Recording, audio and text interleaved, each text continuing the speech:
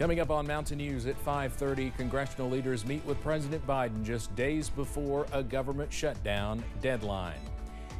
And a Supreme Court gun case that carries major consequences. More about the case revolving around a gunman that killed 60 people at a Las Vegas music festival back in 2017. Plus, we are tracking gusty winds and a temperature crash by tomorrow. Those details on the way as Mountain News at 5:30 starts now. Dedicated to Southern and Eastern Kentucky, this is WYMT Mountain News at 5:30. Good evening, I'm Steve Hensley. Congress has some pressing issues to deal with, including migrants at the southern border, funding for Ukraine and Israel, and a partial government shutdown that is just days away. The leaders of both parties met with President Biden today to discuss the path forward. CBS's Natalie Brand has more from the White House. Thank the leaders for being here today. We got a lot of work to do. Just days before the deadline to avert a government shutdown, Democratic and Republican congressional leaders emerged from their White House meeting expressing optimism. Doing a shutdown would damage the economy significantly, and I think we all agree to that. We believe that we can get to agreement on these issues and prevent a government shutdown. But House Speaker Mike Johnson doubled down on his view that the southern border should be priority number one. The catastrophe at the border is affecting everyone, and it is top of mind for all the American people for that reason. It's still unclear, though, how lawmakers move forward on aid for Ukraine. The intensity in that room was surprising to me. Senate Majority Leader Chuck Schumer, who just returned from the war-torn country, emphasized that help cannot wait. It's shaken that here they are fighting without arms against a brutal dictator who will just do anything to kill them. While negotiations for the budget, border, and foreign aid drag on, payroll for government employees, military service members, and their families hangs in the balance. Families are living paycheck to paycheck. Bessa Pinchatti of the National Military Family Association also faults the constant uncertainty of Congress relying on short-term funding deals. We're asking our military families to put themselves in danger while at the same time not knowing whether they can put food on the table. If lawmakers don't reach another agreement by this Friday, agencies including the Departments of Agriculture, Energy, and Transportation will run out of money, with the Departments of Defense and Justice set to run out next Friday. Natalie Brandt, CBS News, the White House. A full shutdown set to take effect March 8th would impact most government services. Some employees like military members and Border Patrol agents would continue to work, but local governments would not get new aid to help shelter migrants. Robert F. Kennedy Jr. has qualified to appear on the ballot in Arizona and Georgia this November. American Values 2024, the outside group supporting his independent presidential bid, said it gathered the necessary signatures for ballot access. The PAC still has to submit the signatures to the state's election offices. Kennedy likely does not have enough support to win, but having his name on the ballot could impact outcomes in battleground states.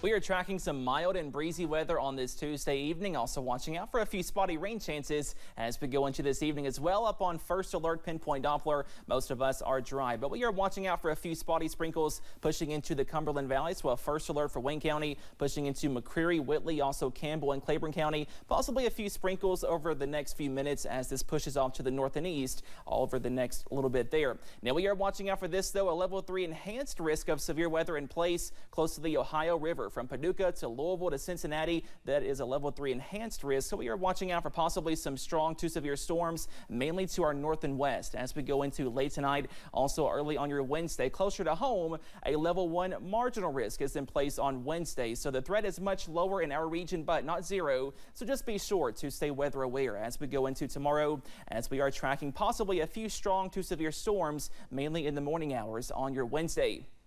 Those current temperatures are well above average. Most of us in the middle to lower 60s, and check out these winds gusting to 24 in Middlesboro, 22 in London, gusting up to 18 over in Harlan County. More gusty winds also on the way as we go into this evening, also tomorrow. So we do have a wind advisory in place for most of us, and that will last through 4 p.m. on Wednesday. Possibly winds up to 30, 40 or more than 40 miles per hour. More details on that storm threat, plus a big cool down coming up in just a few minutes. Steve? All right, Cameron, thanks.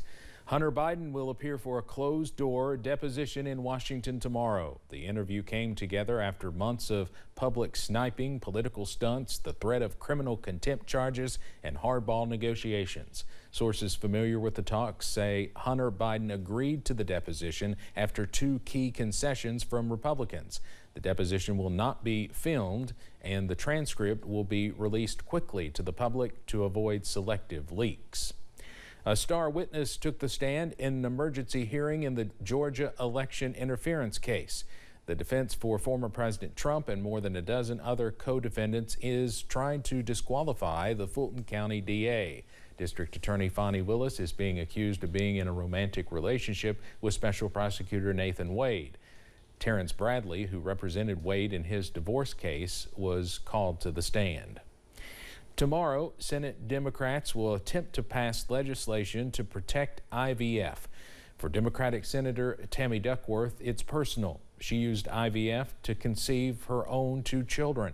She's calling on the Senate to pass the bill unanimously, as just one objection could kill the bill. I'm headed to the Senate floor to call on my colleagues to pass, via unanimous consent, my Access to Family Building Act, which would ensure that every American's right to become a parent via treatments like IVF is fully protected, regardless of what state they live in, guaranteeing that no hopeful parent or doctor is punished. Last week, you probably have heard, the Alabama Supreme Court ruled frozen embryos are children, leaving many concerned about being held liable for wrongful death if they destroy them. While Congress is gridlocked on any sort of gun legislation, changes on the issue could be coming from the U.S. Supreme Court.